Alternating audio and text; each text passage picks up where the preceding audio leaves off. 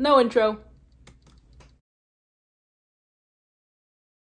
I started studying English. So I started back from scratch. They paid for a tutor, and I went from like English 101.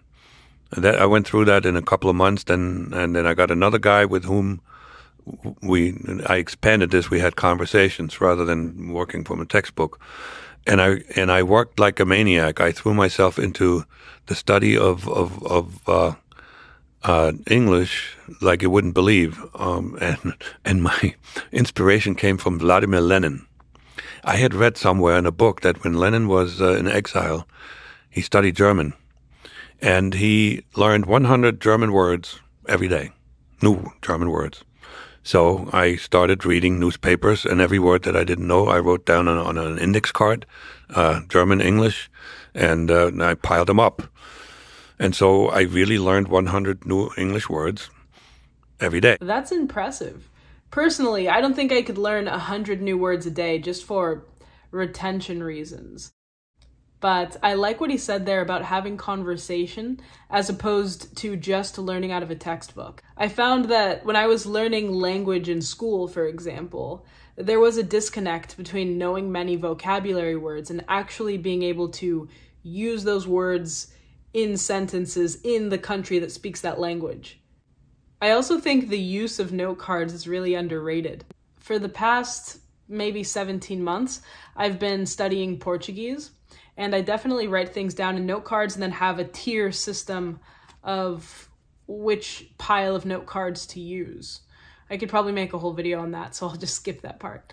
And although in Portugal you can get away with speaking Spanish or English or Portuñol, which is a mix of Spanish and Portuguese, just as you would hear Spanglish being a mix of Spanish and English, for me it is a fun hobby. And I like listening to audiobooks in the other language, if I can't speak it directly with someone who is fluent. Or another immersive way to learn a language, I think, is through music and looking up the song lyrics, translating them, trying to sing the song, etc. Do you guys have any other language learning hacks? Also, if you have a song in another language, any language, please link it down below. I'll check it out, and I would love that. Every day. I know this because I counted them, and I had a system how to do this. So you take your index card and you have 5 categories. It's a really good way to learn rote by rote.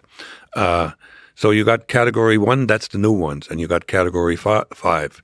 So you start with 5. 5 you already had right 4 times. If you have it right again, it goes into the archive. Oh, love it. Like long-term cold archive. Yeah. 4, if you get it right, it goes to 5. If you get it wrong, it gets relegated to 3. So you go through this, and occasionally I would throw the archived things back into 1. So I really acquired a phenomenal vocabulary. When I was done with, I'll have to try that. With my English, my vocabulary was significantly higher than the average American because I didn't discriminate. Whatever word I didn't know, I learned, which is not necessarily the best way because, English has a lot of synonyms, right? Yeah. And one synonym is usually the preferable one. And I, when I first interacted with people, I very often used the one that wasn't as good. And people found that I have an interesting way of talking. They didn't know what that meant, but yeah. So it builds a good foundation for a language. It's getting a large vocabulary. Yes, it's really interesting. There's something I do which is called spaced repetition, which is a programmatic way of doing this kind of system that you've developed yourself. Which is, if you successfully remember a thing, it's going to be a longer time before it brings it up to you again. Yeah. Now that requires a computer to keep track of the information. If you have cars, that's a really interesting pile system. 1, 2, 3, 4, 5. You upgrade it 1, 2, 3, 4, 5. Maybe I wouldn't go to the archive and go to pile 1 right away. Maybe 5. Go to 4. I don't know, pile 5 perhaps is probably the right place to put it because you have to go through that full step again. But that is a really powerful way to learn definitely language, but also facts, like people that go to medical school. Yes, different disconnected facts. Yeah. And you pretty much, when you're done, you know what you know. Yeah. You don't have then again, to use it, to integrate it into the music of language, that's more difficult. That's what you're talking exactly about. Right. Exactly right. There's a charm. I mean, maybe it's not good for spycraft, but there's a charm to this kind of, to having an accent and using words incorrectly but confidently. Because language isn't a simple formula. Language is the play of words. So actually using the incorrect synonym, if